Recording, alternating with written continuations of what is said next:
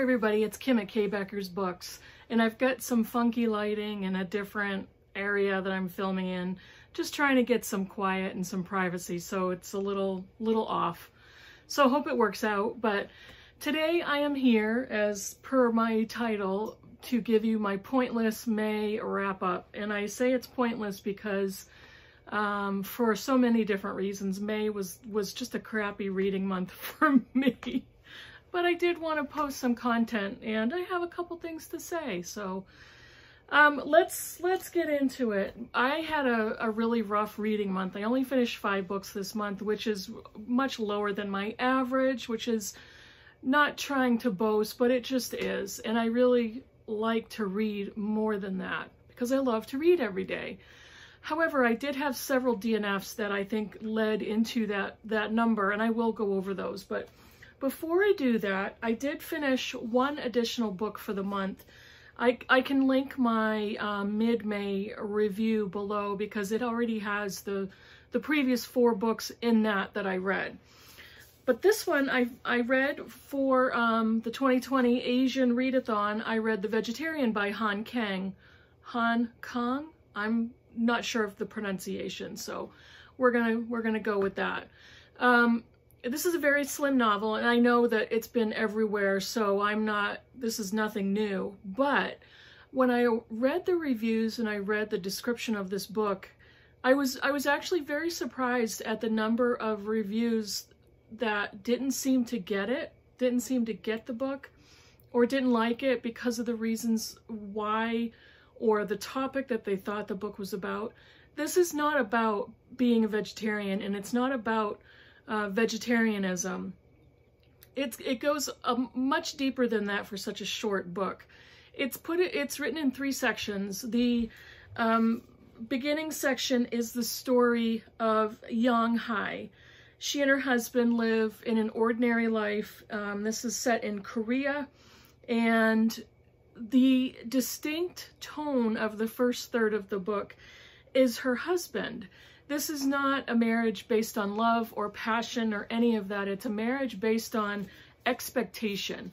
And that's basically the theme of the novel is their family and their societal expectations. They marry because, you know, it's a good thing to do and it's a good idea.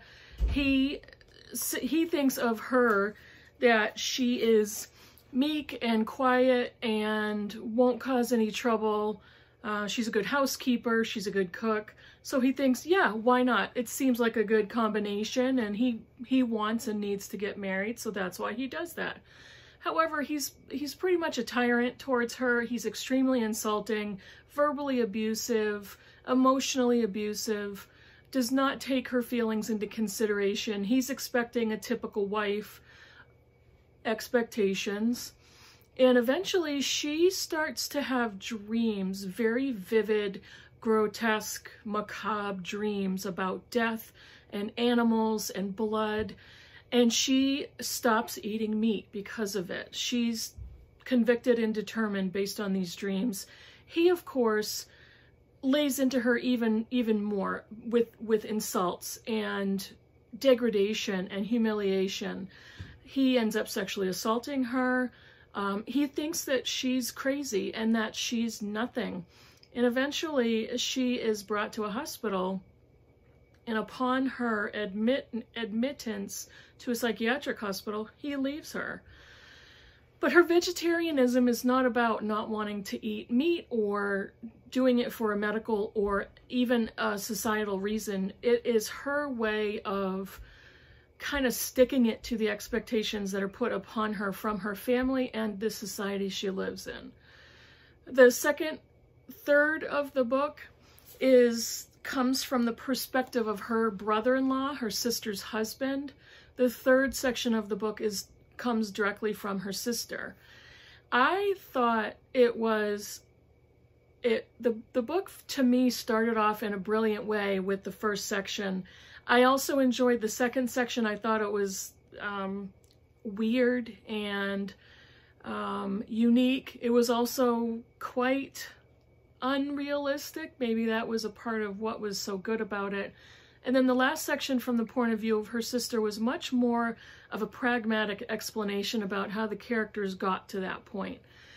So I really, to me it started off brilliantly and it ended well, but I gave this a 4-star. I really enjoyed it, really liked diving into the themes of the book, of societal expectations. The author also wrote this in response to a massacre and political unrest in her area of the world, and I thought it was a really good way to expose that and to express it. That was the only other book that I finished in May. I started 4 books that I DNF'd, and hopefully very quickly. The first one is A Personal Matter by Kenaburo Oe. I didn't get very far. I probably got 60 or 70 pages. At the point in the book where they were discussing a rape between the main character and a former girlfriend, and talking about it as if was it really a rape or was it not, I said, nope, I can't read anymore. And those 2 characters were former lovers, boyfriend, girlfriend, and the main character is married and his wife has just given birth to a baby boy with a brain malformation. So I really hated the story. The writing was good, and the book was written published in 1969. I thought it was just, it was difficult to read the fairly misogynistic perspective of the story and the author, and it just did not work for me. Another book that I read for the Asian Readathon, and I was really optimistic about this one, it's Rainbirds by Clarissa Guenawan, and she is an Indonesian Singaporean writer. It's the story of a young woman who dies suddenly, and her younger brother, who starts to investigate what happened, starts to look into her background. It very much reminds me of a Murakami novel, and I would assume that this author is a big fan of his, and I am not. So I actually got kind of bored. It's a very bland male protagonist, and his dead sister is the much more interesting character. So I gave up. Unfortunately, this next DNF was supposed to be a buddy read with Sarah, who does not have a channel, but she is a subscriber and a commenter and a BookTube prize judge. This is If You Want to Make God Laugh by Bianca Moraes. And I'm really looking forward to buddy reading this, and I recently hauled it. But I could not stand the writing in this book. And I'm going to link a video from Greg of Supposedly Fun. He reviewed this book in a wonderful way, and I completely agree with everything he said, even though I didn't even read the book. I read the first 50 pages. I hated her writing style. So many cliches and stereotypes, and just the way she was writing and describing and the adjectives and all of it. I could not stand it, and I was so apologetic to Sarah. It's like, I'm really sorry, but I have to bail early on this book. Nope, could not do it. And this last DNF, I just started it a couple of days ago, and this is for my upcoming Critical Chicks book group on Friday. And this is Shirley Jackson's Life Among the Savages. This is a very short memoir of her family moving from the city to a big deserted house in Vermont.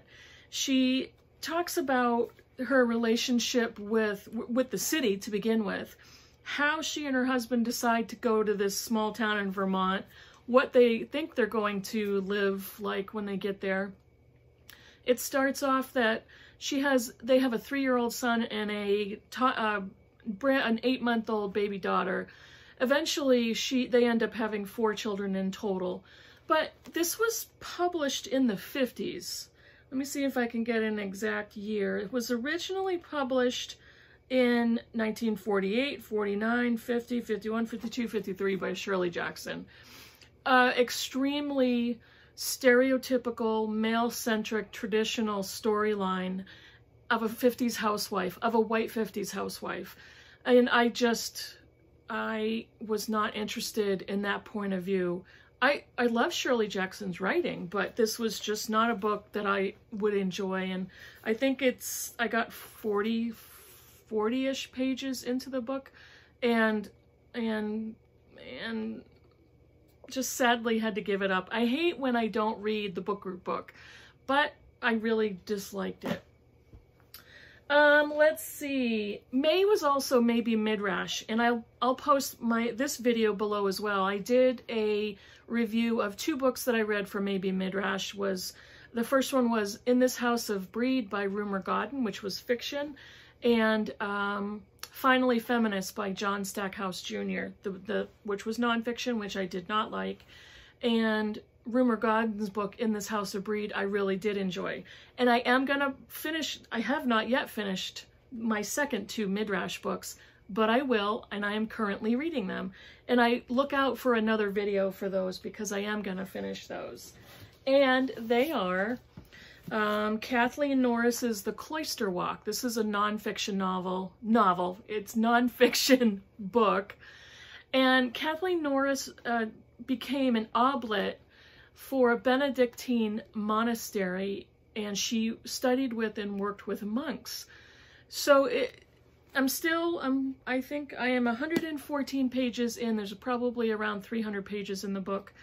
And really fascinating topic. It's a little bit different than what I was expecting because Kathleen Norris is a writer and a poet, and she talks a lot about poetry and art and her life through this book. And I think she does that a little bit more than what I was expecting, but I really enjoy the writing, and I enjoy the vignettes about her interaction with the monks and her interactions and experiences at a monastery. So I will continue and I will finish that. My next fiction for Maybe Midrash is The Sparrow by Mary Doria Russell, and I've got the jacket out in the other room because I took it off to read the book, which I rarely do, but on this one I did.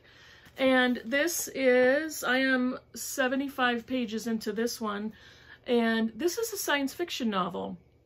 And the main male protagonist is a Jesuit priest. It goes back and forth in time, and it talks about his kind of mission on a foreign planet or a foreign civilization.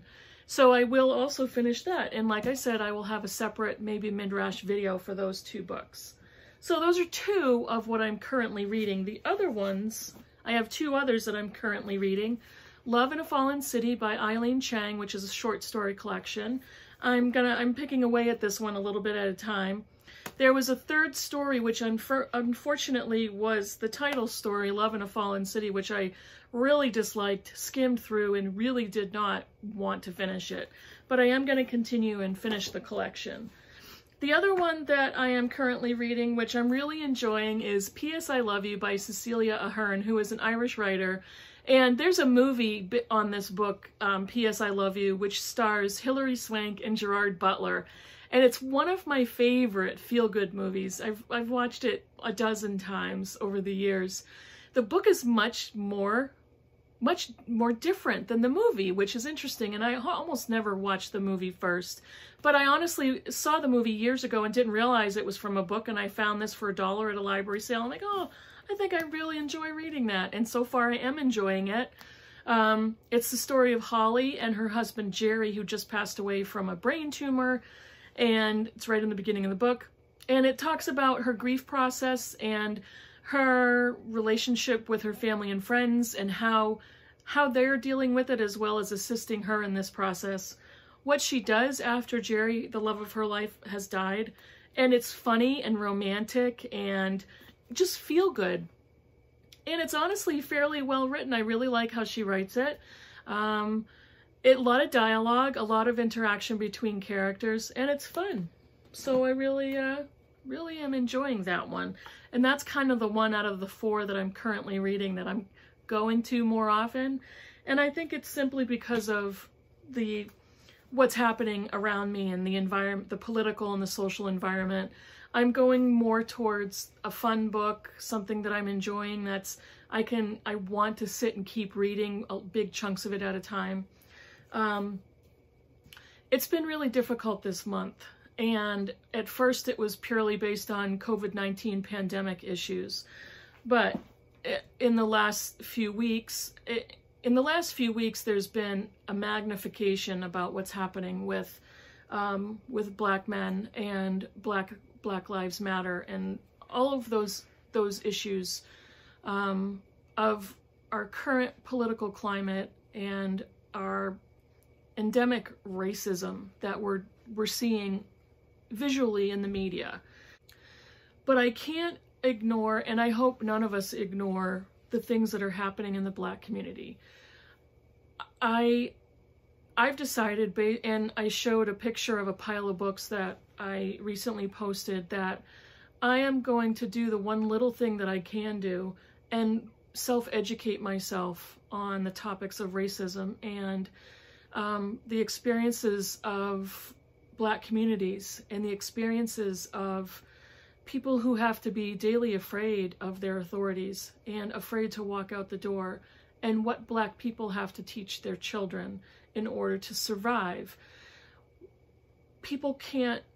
Black people cannot even be in their own homes safely without being shot at or without being mistaken for somebody else from what the claims have been.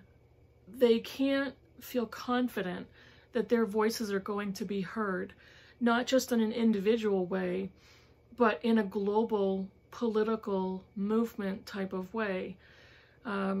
Brian from Bookish posted a wonderfully articulate video challenging white men in power, and I'll link that as well. He was very, very articulate and succinct about the fact that it will take white men to stand up and speak out and to move this process forward. Because admittedly, white men are the ones who are primarily in power, not just in our country, but for the most part internationally around the world. And this is not bashing anybody, but I agree with him that I would love to see the people that are currently in power step out far more often than what they're doing now. I've been so surprised at our administration and hoping for some of our Republican leadership, which is the party that is in primary power at the moment, to step out and finally say the emperor has no clothes. I can't really understand or justify in my head why or how nobody's done that yet. So I feel mournful for families of Black people who have been victims of murder or brutality. I am embarrassed at our country's leadership. I constantly shake my head in just speechlessness and incredulity. I just say to myself sometimes, I can't believe this. So the one small step I can take right now is to start to educate myself. And it's not that I haven't done that before, but I'm making an active and conscious effort to choose the direction of information that I want and to choose and actively seek out information that will teach me and show me and speak to me so that I can have a much better understanding of people around me who need voices, who need their voices to be heard, who need us to have a better understanding of what their reality is. And maybe we can do the other next easiest thing we can do and vote our convictions and vote to make change.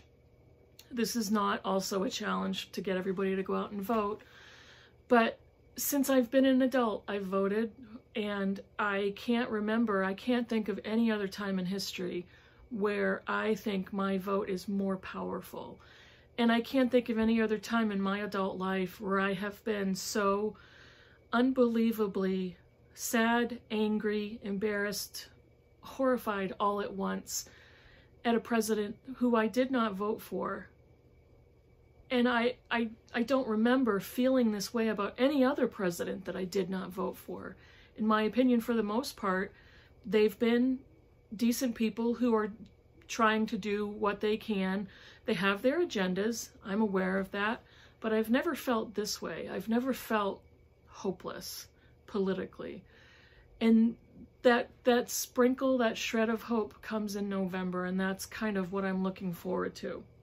In the meantime, I'm going to pay attention, I'm going to read, I'm going to educate myself, I'm going to look for those other small things that I, as a white citizen of this country, as an individual, can do. And I'm going to choose to do those things. I'm going to express my support publicly for the Black Lives Movement in a way that is not intrusive to them. And I will continue to do those little things that I can do to show my compassion, my support, and my sorrow. So it's been a rough month for many of us who are looking in on the outskirts, and the distraction, the sadness, everything, all of it, the empathy, and feeling powerless.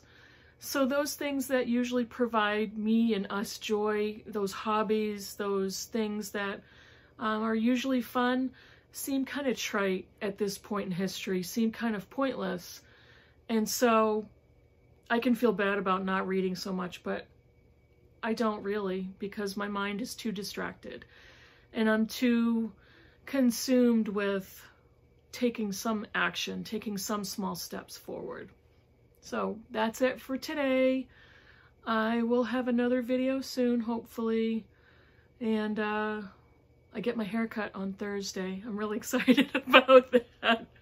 We see things starting to reopen now, and it's hopeful and it's optimistic, and still being careful, still being cautious. But I'm looking forward to that. So hope you're having a good day. I look forward to making another video and talking with you soon.